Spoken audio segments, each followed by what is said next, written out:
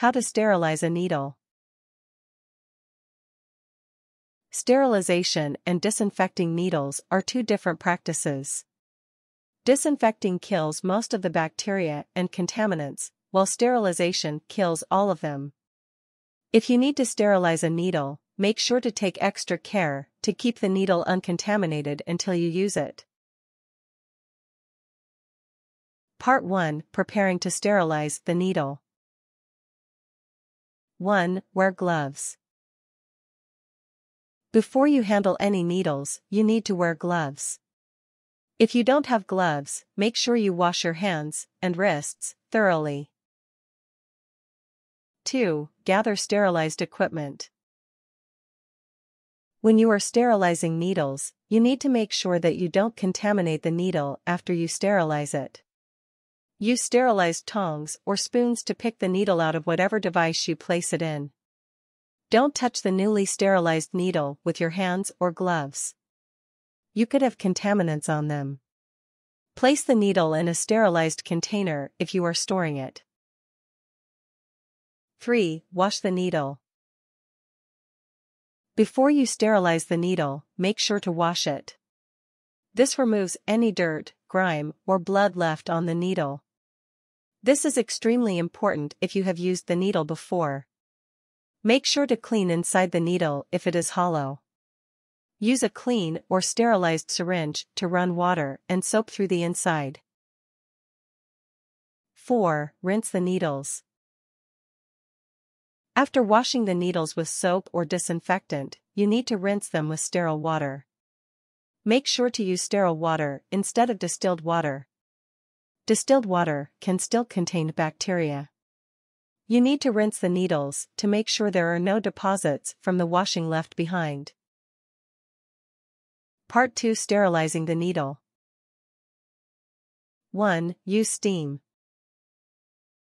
Steam is one of the most widely used and effective methods for sterilizing needles. When sterilizing with steam, you can use a pressure cooker set at 15 pounds per square inch.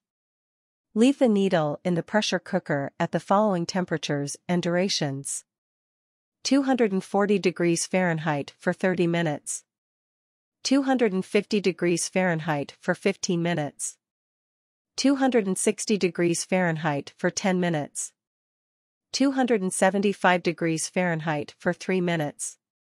You can also use a steaming pot to do this instead of a pressure cooker. Put water in the bottom pot. When it starts to boil, place the needle in the pot with the holes over the boiling pot, then cover it with a lid. Let it steam for at least 20 minutes. An autoclave is a tool specifically made for sterilizing needles and other tools by steam. If you need to sterilize needles often and precisely, you may want to invest in one. 2. Bake the needle.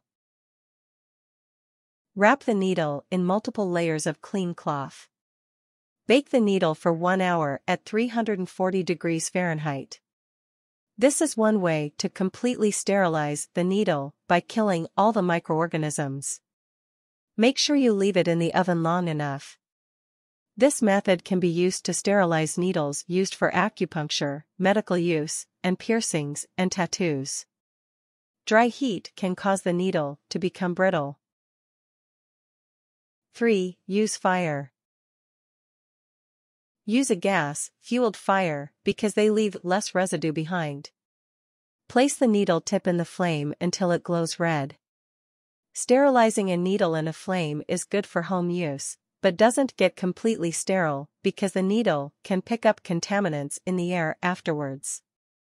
If there are any soot or carbon deposits on the needle, wipe it with a sterile gauze pad. This method is effective for removing a splinter, but is not the most sterile.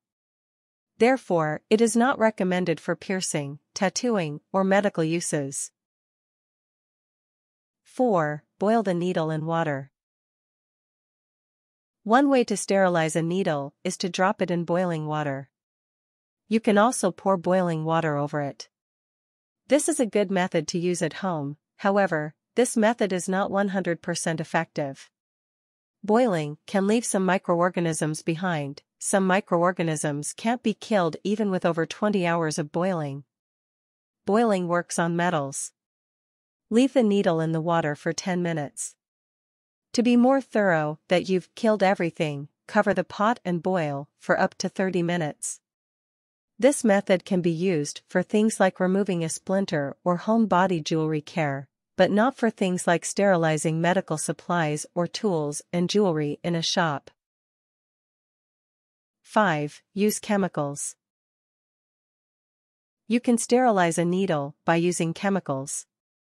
Soak in the mixture for at least 20 minutes, unless it's drinking alcohol. If you use drinking alcohol, soak it in that solution for an entire day. You can rinse the needle in the following chemicals. Rubbing alcohol. Bleach. If it's 5% available chlorine, you can use it undiluted. If it is 10%, use 1 part bleach to 1 part water. For 15%, use 1 part bleach to 2 parts water. Hydrogen peroxide. Gin or vodka. Warnings. For blister popping, wipe off the needle when you sterilize it because the outer layer of the metal can leave that black trace and it can come off into the blister and infect it. Avoid touching the ends of the needle after sterilizing it.